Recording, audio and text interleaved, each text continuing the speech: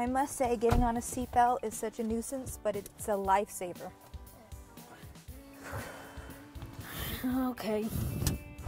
And we've got another element, parking brake. Do you have problems with parking brakes?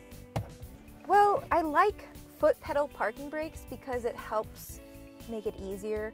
As you can tell with this particular parking brake, it's in an awkward position for me to use with my feet. Do you need help?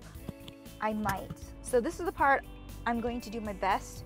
This will require all the core that I possibly have. You have to have your brake on. No, I don't. You just slam in like this. Ugh. Come on, there you go. And then you go down like that. And see, that takes most of all my core to get that accomplished.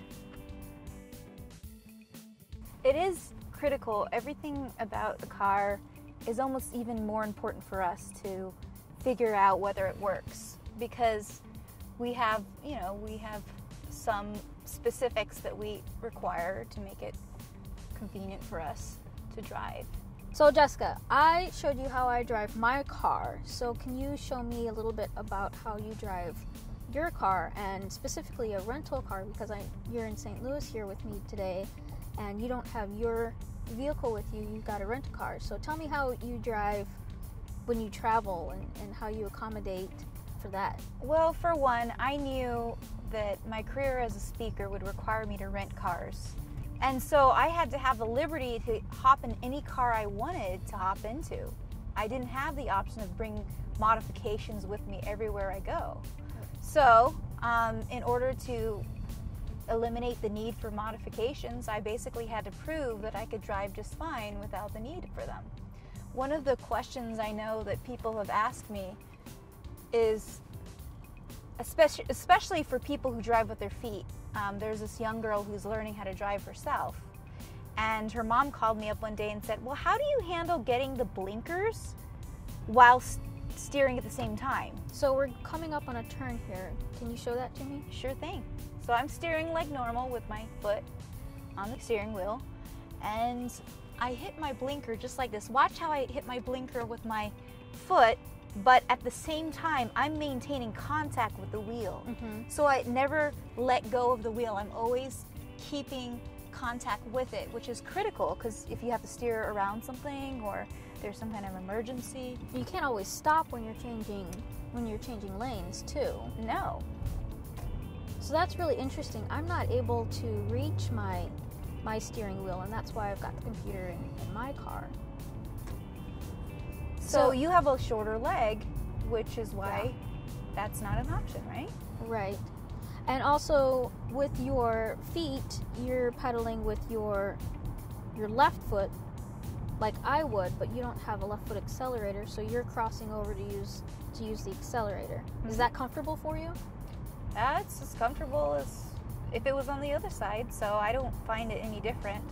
Your seat, is it pulled up a lot further, closer to the steering wheel? I do prefer sitting on a seat cushion though. I will say that, because it helps elevate my torso, so I have better vision of the road and everything I need to see.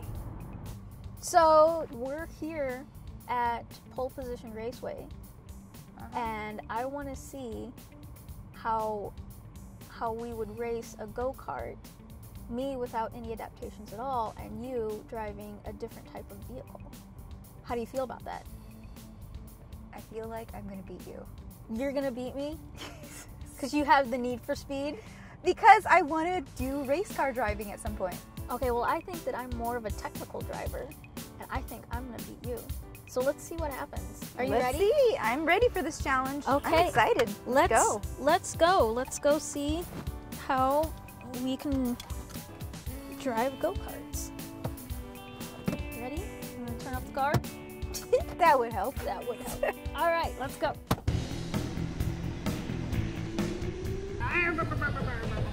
So we're here at Pole Position Raceway, and we're doing some racing with some go-karts.